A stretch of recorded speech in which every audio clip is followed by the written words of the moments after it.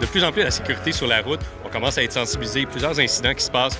Maintenant, les lois qui sont renforcées pour pouvoir rouler plus que 15 cyclistes. Là, d'avoir 1777 personnes rassemblées qui roulent ensemble.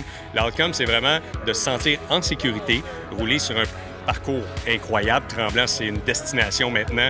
Même l'équipe nationale de ski de fond sont en entraînement ici en ce moment. C'est pour te dire, ils pourraient être à Kenmore dans l'Ouest canadien, ils décident de venir à Tremblant. C'est de te donner une idée à quel point les routes sont sécuritaires. Et on avait des gens du Maine, on avait des gens d'un peu partout. Donc la reconnaissance qui commence à y avoir, un, de la région de Tremblant, mais deux, de l'événement du Gran Fondo, parce que tous les groupes arrivaient en se disant quelle expérience, l'encadrement était parfait, la vitesse des pelotons était parfaite. Donc c'est sûr que ça ne sera jamais entièrement parfait. Mais quand tu as l'ensemble des gens qui arrivent avec le sourire après une distance, que ce soit le Molo Fondo à 45, que ce soit les gens qui font le 80 ou les gens qui font le 125 ou le 160, que tu vois ces gens-là qui sont satisfaits.